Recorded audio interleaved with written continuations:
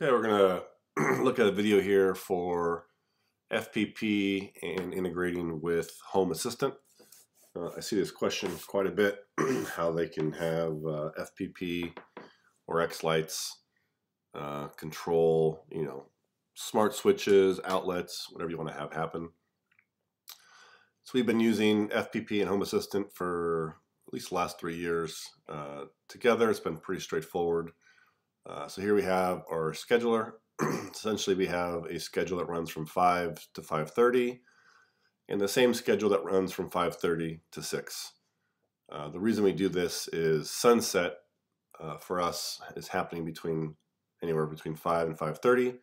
Obviously, it changes every day, and if the scheduler runs at 5, it does some home automation stuff, but because of the sunset timing, other things actually take place. So obviously we could disable the sunset automations, but it was easier to just throw in another playlist here with the exact same times to kind of redo anything that actually happened there. So essentially, as you can see, at 5 o'clock to 5:30, we do a pre-show xLights on, house lights off. That is the playlist, which is right here. Pre-show xLights on, house lights off. We can see we have a lead-in, the script that's called that I created. It's just a Home Assistant lights off script that runs first, and then a pre-show goes on, which is just a sequence for 30 seconds that loops until the show starts. So what this HA lights off script is actually doing, we can see here, it's basically just posting to the Home Assistant URL and the API and the actual webhook that we specify here. So it posts to that. When anything happens on that automation, we actually do some specific things. So we'll bring up Home Assistant here. So here I just added ZZZ, so they're at the bottom, easy to find. But we have two automations: FPP, turn outside lights off; FPP, turn outside lights on. So we'll go into the outside lights off, and we can see here it's going to match our webhook, FPP, turn lights off. So when this is actually seen on the local network, we have some automations that actually run. Specifically, we turn on the front soffit lights because those are the cough bulbs that are part of the show. We turn off lights in the front office because that window is visible from the street. Make that a little bit darker.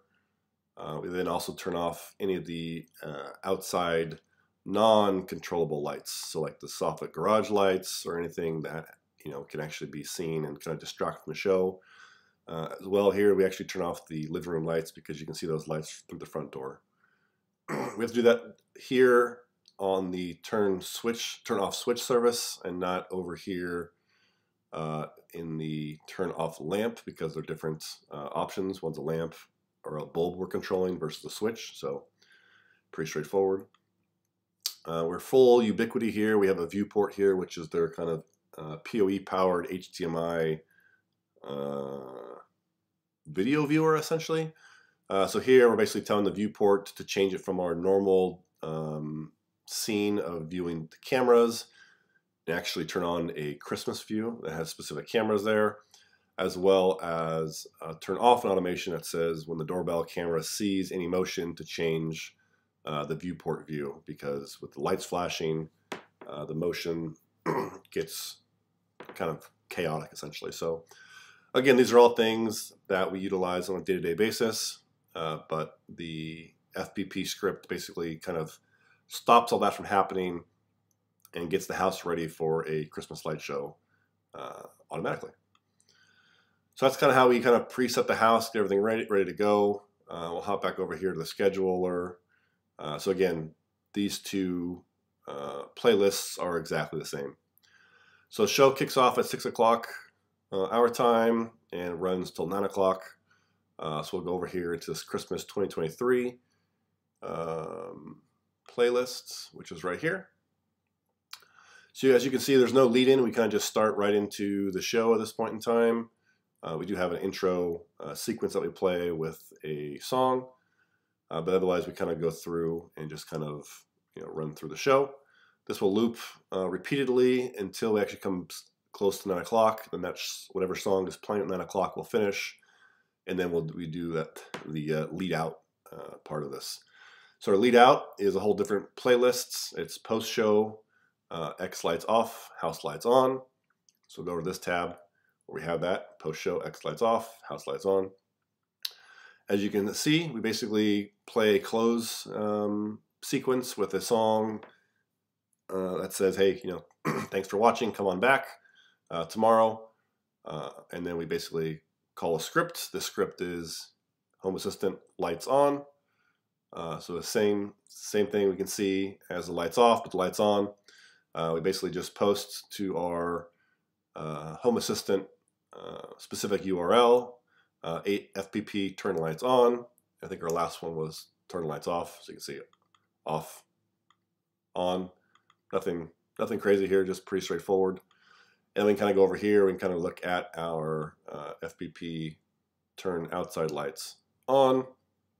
As you can guess, the webhook is changed to kind of match that in FPP. And then we basically kind of undo everything that we just did at 6 o'clock when the light show was, or sorry, at 5 o'clock when light show was going to happen.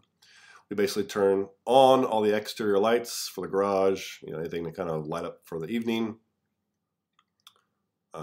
We tell FPP that the soffit lights are on, so it's happy.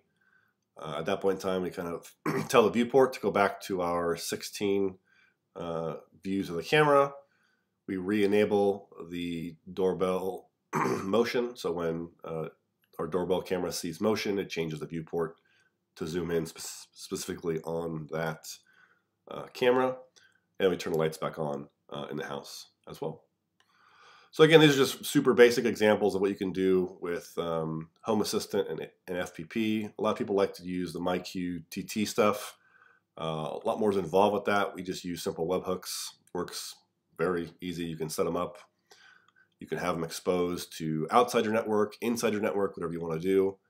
We only have them available on the network. So again, less idea of people trying to do malicious events. Everything's on a specific VLAN and so forth. But yeah, I thought that'd be helpful to kind of see what we're doing here. But essentially, everything's completely hands off.